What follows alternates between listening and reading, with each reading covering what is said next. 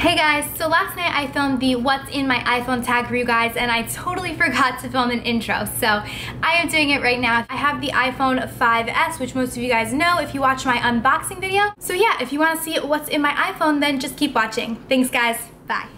Okay, so this is my iPhone. If you guys watch my gold iPhone 5S unboxing, you would know that I have the gold iPhone 5S, so this is just what it looks like. I just have a plain clear case on it. I know I said that I wanted to get a bumper for it so you could still see the gold part on the back, but I couldn't find any really cute bumpers that I loved, so I just went ahead and bought this at the Apple store. It was $29.99, which was like super expensive, I thought, for just a clear case. It's from the brand Encase, which is like, I think what most of the cases are at the Apple store, but I just really needed a case. I didn't want to have to order one online because I was too scared that I would be clumsy and drop my phone before the one from online arrived, and then I would have already like shattered the phone.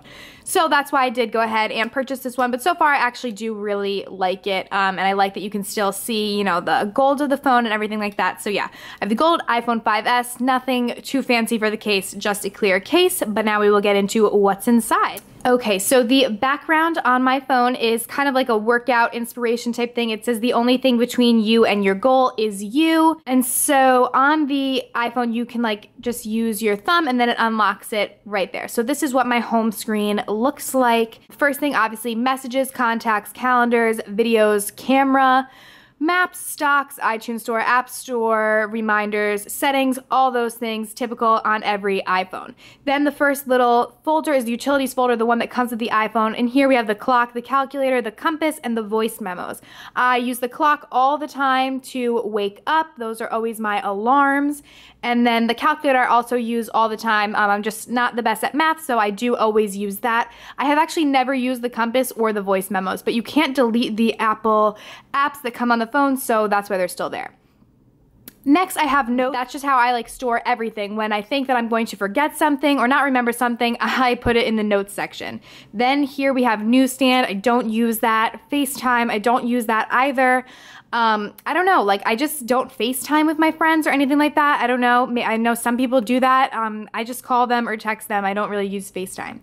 Then the first actual app that I have that is not preloaded on the phone is the Weather Channel. I am crazy about checking the weather. It's like a weird obsession that I have. I always check the weather to make sure, you know, if it's gonna rain, I have the right shoes on, or, you know, if it's gonna be sunny, what the temperature is going to be. I always check the weather, and especially now since it's fall time, the weather, at least in New Jersey, is like some days it'll be really hot outside and the next day it will be freezing. So I always check the weather to kind of see what it's gonna be like. Now this first app here is Facebook.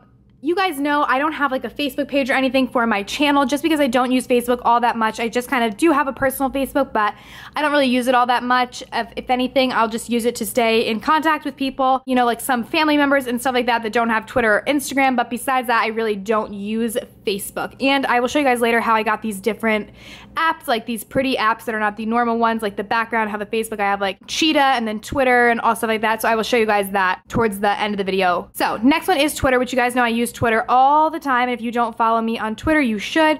It's at Kelly downbar Jane XX, or not downbar, I always say that, Kelly underscore Jane XX. I'm most frequently updating on Twitter and Instagram. I tweet a lot throughout the day, just little things. So yeah, if you guys want to follow me on that, that would be great because then you can really keep up with me and what I'm doing. So yeah, this is Twitter. You guys probably know what it looks like. The next app is Instagram, and you guys know that I am on Instagram all the time. This is my personal Instagram. Again, it's the exact same thing as my Twitter, Kelly underscore Jane XX. So yeah, this is my Instagram. I love Instagram. I try on Instagram every day, like something, either whether it's my outfit or some makeup that I'm loving or something like that, but I do update Instagram a lot. So yeah, absolutely love Instagram, always using it, always on it. The next app is the YouTube app, and I'm obviously using this and checking this all the time, except I really hope that the YouTube creators somehow make so that I can comment back to you guys using this app, because then I would be able to comment back to you guys so much quicker, because currently right now the only way that you can comment back to people is you have to be on your actual computer or laptop. You can't do it on this app. So hopefully soon they will fix that so I can comment back to you guys on my phone, because then I will be able to get back to you guys way quicker than usual. So yeah, that's YouTube app. I'm sure you guys know about that too. Down here, we just have the phone, the email, iTunes, and Safari. Okay, so the next page of apps I have, just the first one is a little app I made myself that just brings me right to my YouTube channel, so I don't have to always type it into Safari. It's just more convenient where I can get right to my channel. You can really just make whatever app you want on any website just right to your phone, so I did that for my YouTube channel. Next is my picture editing folder. This one is pretty cool. The first one is Insta Collage, and this one I use all the time, and this is just to where you can like take multiple pictures and make it into a collage for Instagram or whatever you want. I use that all the time. The next one is Insta Size. This one I also use all the time because you know how Instagram kind of cuts off your picture, so it's the size of the Instagram box. What this one does is makes any picture into that size. It like resizes it so you can get the whole picture in the Instagram box, so I use that a lot. The next one is Perfect 365. I actually don't use this, but it's actually really cool to play with. Lauren Curtis from Lauren Beauty, I believe is her YouTube name. She tweeted about this and you know, said how it was really cool. So I went and I downloaded it to check it out, and it actually is really cool. Basically, you upload a picture of your face and then it puts like different makeup looks on your face, and it like changes your face. So like, I mean, personally, I wouldn't upload a picture of it because it doesn't even like look like you after you do it. But it's kind of cool just to experiment, I guess, with new makeup looks and stuff like that. But I should probably delete it because I don't use it. I actually don't use a lot of these. The next one is the More Beaut 2. I don't really use that either. It's pretty much the same thing as Perfect 365. You can kind of try on makeup looks and stuff like that with it, I think. The next one is Insta Editor. I don't use this one either. I downloaded that a few days ago. I'm not quite sure what it does. I think that you can put text on your pictures with that one. I think that's why I downloaded it. I forget exactly. Next one is Your Moments. That's also another collage app like the Insta Collage, but I just like the Insta Collage one better, so I don't really use that one. I should delete that. The next one is Space Effects. This one's kind of cool. You can put like stars and like pretty dots and stuff on your picture just to kind of make it a little more fancy and whatnot, so I do use that sometimes. The next one is the Reflection app. I use this all the time. This is how I get in some of my pictures like that mirror kind of look to my pictures where it's like me and then me again. You know, like a reflection. So I do use that all the time. I think it looks really cool. And then the last one is Picgram. I just downloaded this today actually.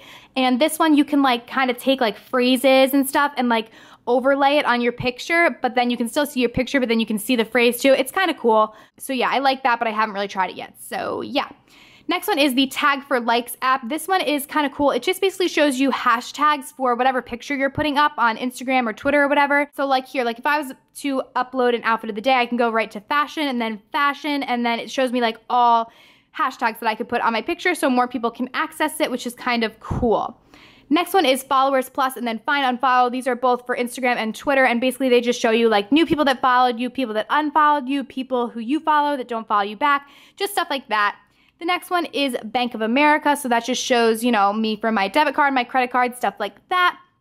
Then I have Pinterest. I do have my own Pinterest, obviously, but I don't really pin too many things on my own anymore. I kind of just go on Pinterest to look at other things that people have pinned for like fashion and makeup ideas and stuff like that.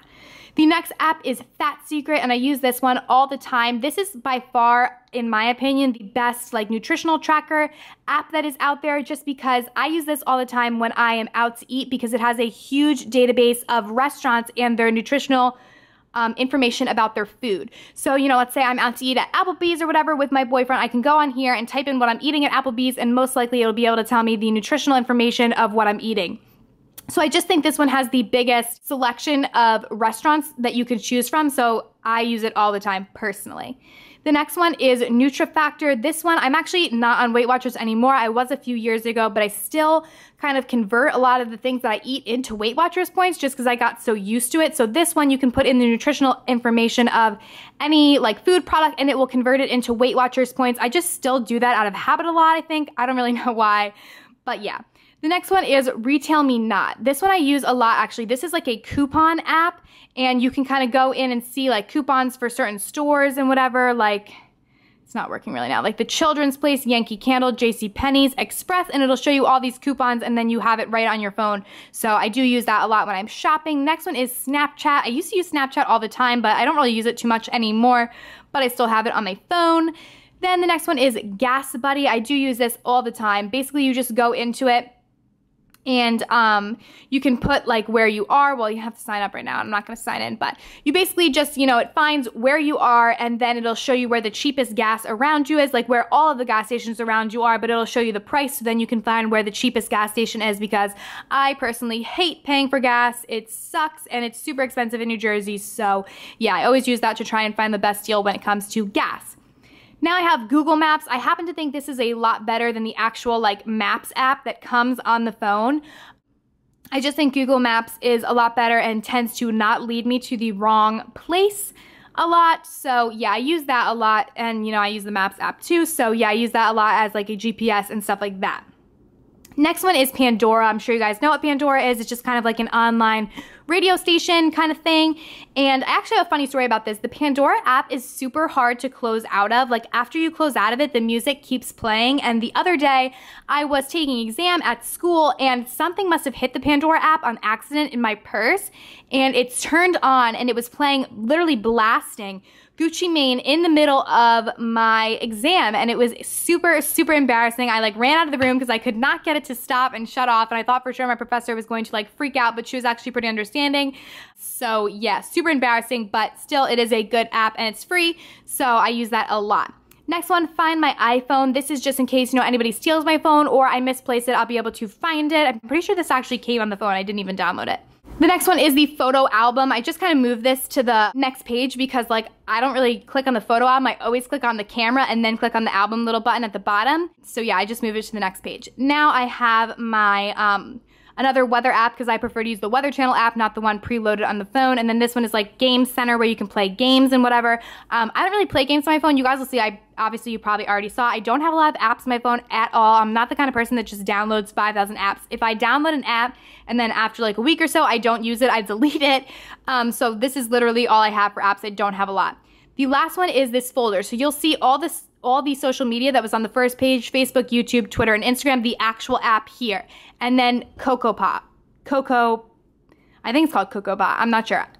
This app right here. This is the app that I use to change my apps the way they look on the first page, like you guys saw. So you can just go in here and like pick any background you want and then download it, and it will change it into the pretty apps like you guys saw on the first page. So yeah, so these are all nice and pretty, and then these are the actual real apps, because you can't delete the actual real apps because then they won't actually work. You need to still have the real apps. So I just put them in a little folder with that CocoaPop app, so I still have them, but these are the apps that I actually use and how they look pretty. But that's why when I click on them, it like goes like that and then into it. So yeah, kind of weird, but I like it. I like how they look pretty on my screen. So yeah, that is all I have on my iPhone. I don't have a lot. Like I told you guys, if I don't use an app, I delete it. I don't know, I'm just kind of like a person like that, just because I take a ton of pictures and have a ton of music on my phone. So I don't have that much room to fill it up with apps, because I do only have the 16 gigabyte one. So yeah, I hope you guys enjoyed this video, and I'll see you in my next one. Bye!